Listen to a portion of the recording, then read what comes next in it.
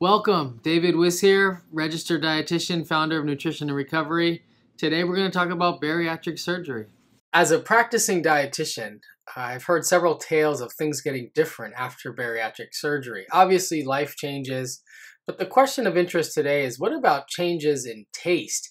How is it possible that people could be liking or disliking different foods after surgery? So we're going to talk about two main procedures. The one on the left we will discuss is a Roux-en-Y gastric bypass. The second one is a band we won't talk about. The third one is a sleeve gastrectomy, and the one to the far right is a more complicated procedure that we won't be talking about.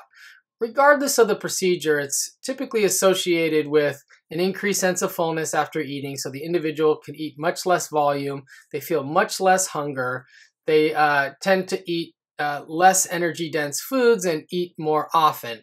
And it's a really complicated network with the gut and the brain and the hormones and the bacteria that we're going to touch on a little bit today. We're going to focus mainly on the Roux-en-Y, which is an actual bypass, meaning part of the stomach is bypassed completely. And the sleeve procedure, where it's not a bypass, but about 80% of the stomach is sleeved off. So there's evidence to show that changes in taste perception do follow bariatric procedures, and some people think it may be contributing to the long-term maintenance of weight loss after surgery. Other investigators have asked the question, like, well, what domains of taste are different? And in looking at sweetness, saltiness, bitterness, and sourness, this study showed that sourness was the statistically significant change between both Roux-en-Y and sleeve.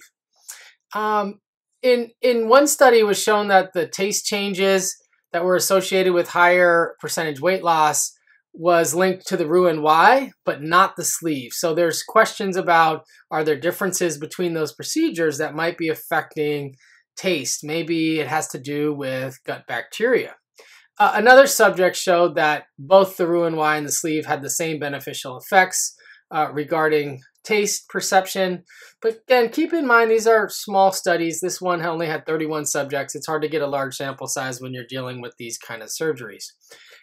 This study looked at precisely which foods were different. You can see here, black is the post-surgery. So you see a significant increase in preference for vegetables and fruits and some of the stuff that one might consider more healthful, and definitely a decrease in some of the more highly palatable or refined foods.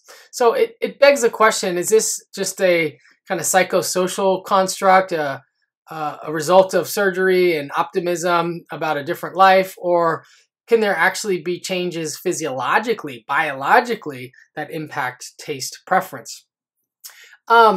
In this study, it was a small sample size again. It was shown that in the first year post-Roux-en-Y, there was swift and persistent changes in the gut microbiota. And this is where I'm really interested. What if, and again, we don't have the answers, what if the removal or the changes of certain types of bacteria that live in the intestine actually change the way the host, the human, perceived taste? In this review article, it was suggested that post-operative gut microbiota was similar to that of lean and less obese subjects. So there's definitely something that's happening at the microbiome level as a result of the surgeries, and this may be one of the reasons why they are working the way they are.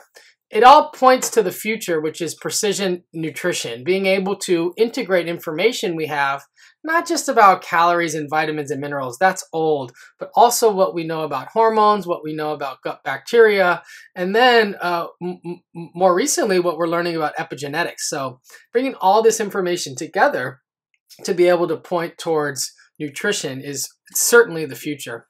Couple key final points. We know that bariatric surgery affects alcohol consumption. Usually before the surgery, people choose more highly stimulating food over alcohol. Can affect the reward pathways in the brain, specifically in the striatum. And then after, alcohol consumption goes up.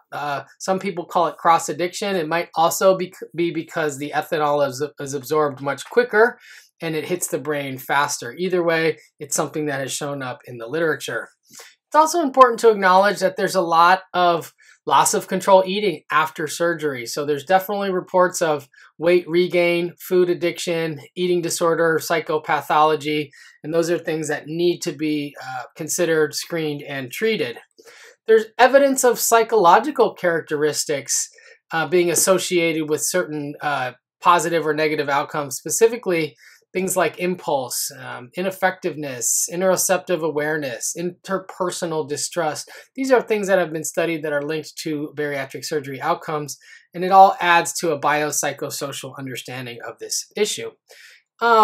There's also evidence of changes in cognitive function. I've heard about positive changes in cognitive function as well as negative. What we know about the link between gut bacteria and the brain makes a lot of sense. When you change the gastrointestinal microbiome, you're likely to change cognitive function. This study showed that the history of binge eating disorder did make a difference in terms of the outcomes, which was the neurocognitive test performance. So we need more research. We definitely don't have all the answers here. It's also important to remember that binge eating disorder is usually stemming from deep underlying psychological issues, history of eating disorder.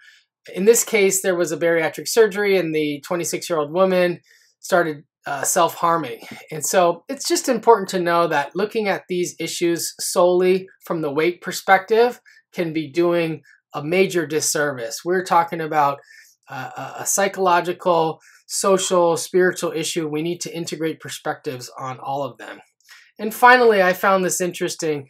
It turns out that bariatric surgery is also linked to changes in relationship status. So increased incidence of divorce and separation and increased incidence of marriage and new relationships. So lots of life changes happening with people.